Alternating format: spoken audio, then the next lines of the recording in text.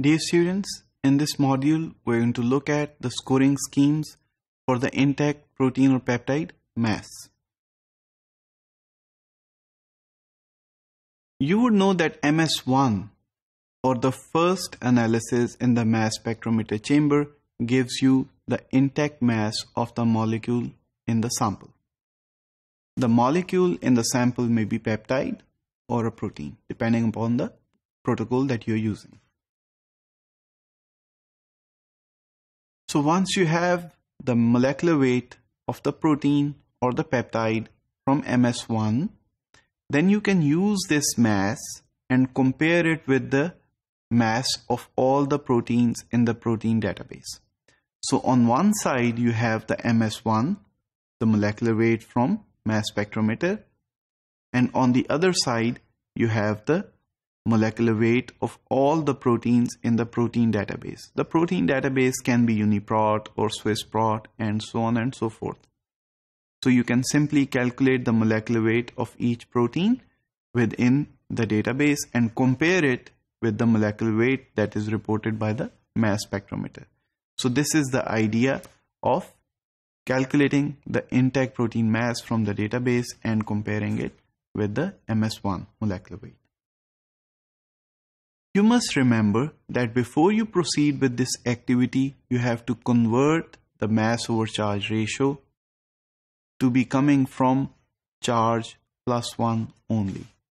If there are multiple charge states such as plus 2, plus 3, plus 4, then the same molecule will be reported at different positions of mass over charge axis.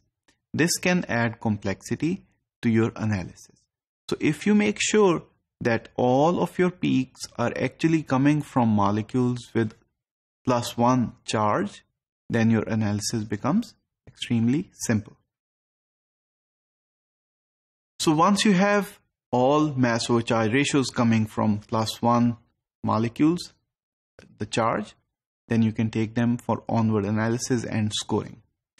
So once you have this molecular weight from the MS1 and all the molecular weights from the database, then you can compare each one of them together, and the two molecular weights that are closest, you rank them to be number 1. So if the match is a little lesser, then you rank them to be number 2, and so on and so forth. So you will end up with a list of ranked proteins, with the top ranking protein being the closest in mass to the mass reported from the mass spectrometer. Let me give you an example how to make sure that the mass over charge ratio is coming from the molecules with charge plus 1 only. So here in this example, you have a peptide with mass 2000 that was injected into the mass spectrometer, and luckily it got plus 1, plus 2 and plus 3 charges. So I'm sure you know that this is not possible through MALDI ionization technique. Rather, this is due to the ESI ionization. Okay, so where will the mass over charge ratio peaks appear? These peaks will appear at 3 different positions because you have 3 different charges on the protein. The first peak will be at 2001, the second peak will be at 1001, and the third peak will be at 666.7 Daltons. Let me draw them for you here. So you will have 3 different peaks. The smallest one will be coming from this one. This will be here, and this peak will be here. So your job is to find out this peak. Of course, if you are careful, you can use a little bit of mathematical manipulation to arrive at this peak by simply scanning these 2 values between the range of 1 and 5. So now towards scoring. So you want to appreciate, or you want to rank the protein from the database which is closer in mass with your sample to be higher, so that you can then have a list of proteins that are more matching to your sample. We have to look at a mathematical formulation to arrive at the scores. In this score, you have the mass from the experiment, you have the mass from the database, you subtract them together, take a square and then a square root to take the absolute values, and you take the reciprocal of this difference.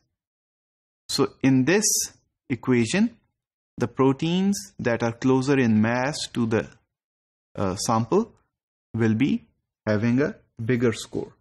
So I'll give you an example here. So if you have a protein sequence from the protein database, let's say UniProt, and the sequence here is very small to make a simple example, then you can simply add up the molecular weight of these amino acids to arrive at the whole protein molecular weight. There is an online tool that is given here at the bottom that you can also use. Okay, so you can compare this mass with the mass from the experiment and therefore score the protein. In this way, you can obtain scores for all the proteins in the protein database.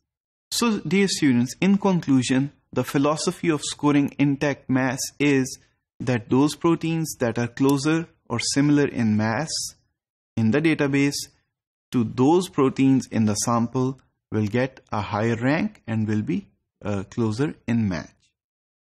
The score is awarded on the basis of theoretical mass calculation from the database as well versus the mass from the sample.